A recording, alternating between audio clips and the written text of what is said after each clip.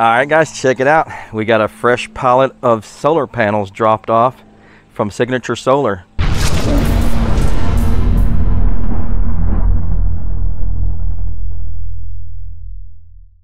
All right, guys, so I got one removed from the bunch here for us to play with.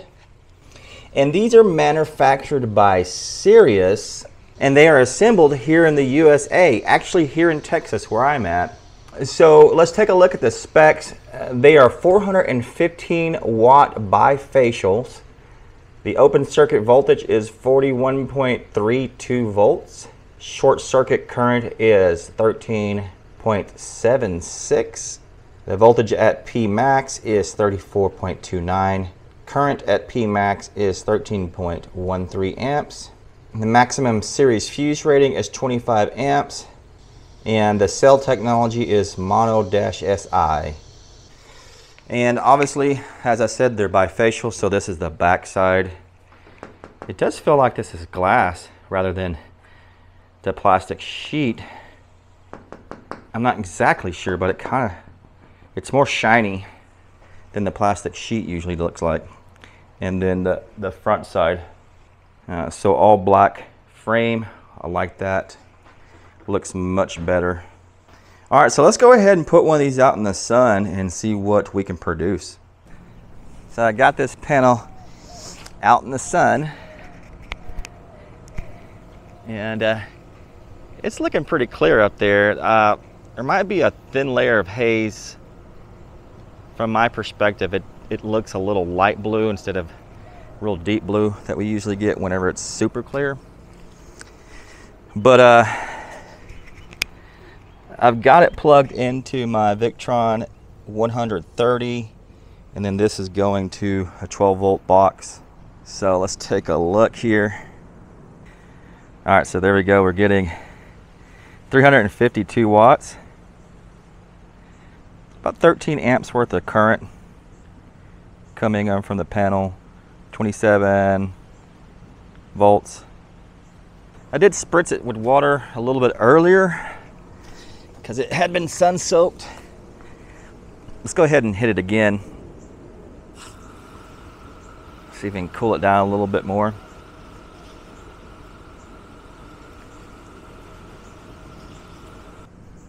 Ah, there we go. We got 358, 359.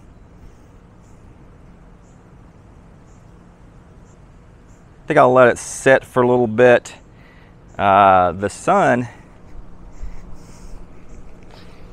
is a little bit off this way, so we'll see if we can wait till it gets, straight on, and then I'll take a look. Okay, yeah, so we got a little bit more. 362. I just saw 363 just a second ago. Let's cool it down some more.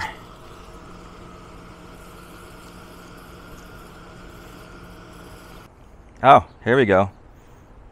369. Yeah, I think 369 was the tops we're gonna get in today's conditions with this guy. Now we've only gone down to 364.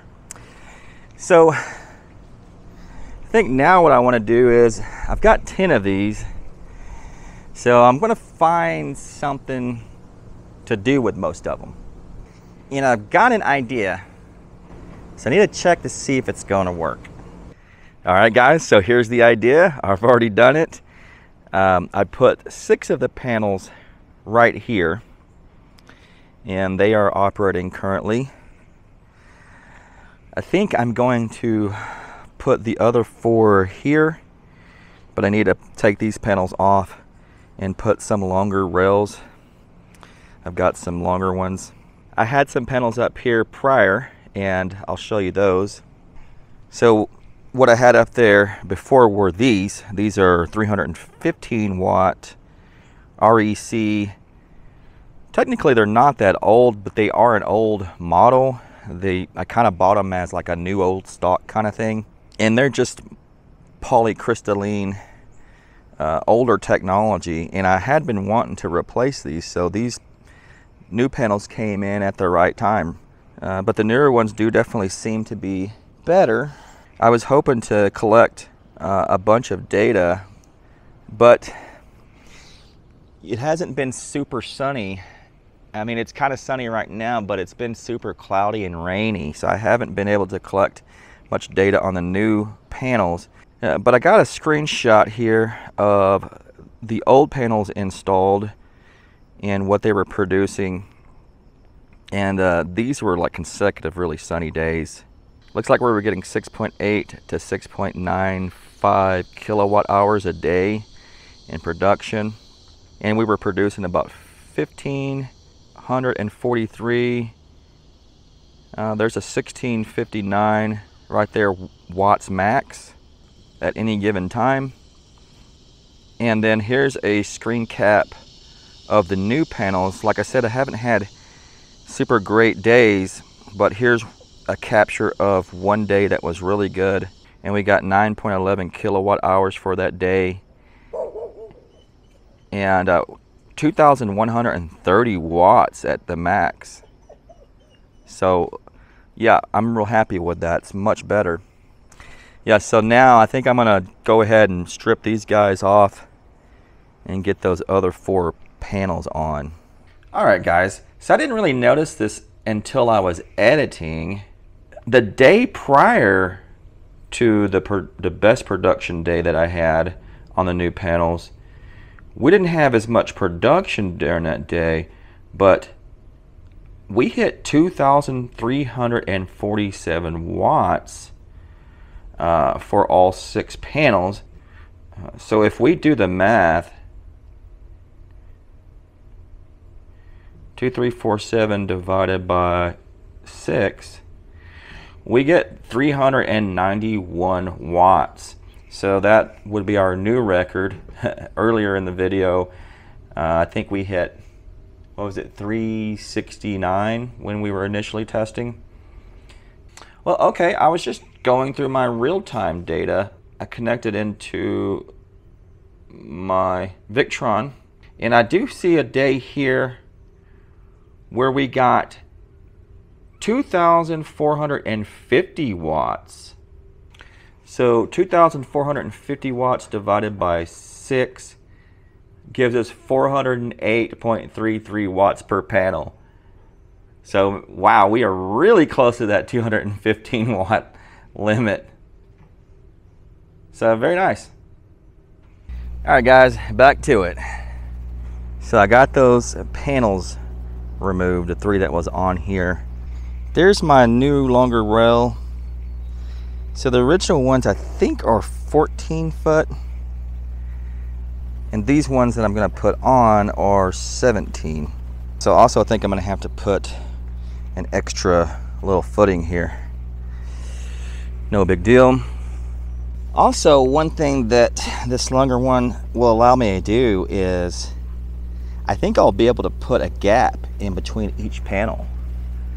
So I can put maybe 8 inches between each panel. So that might give us a little bit of sunshine going through to hit the back side of these bifacials.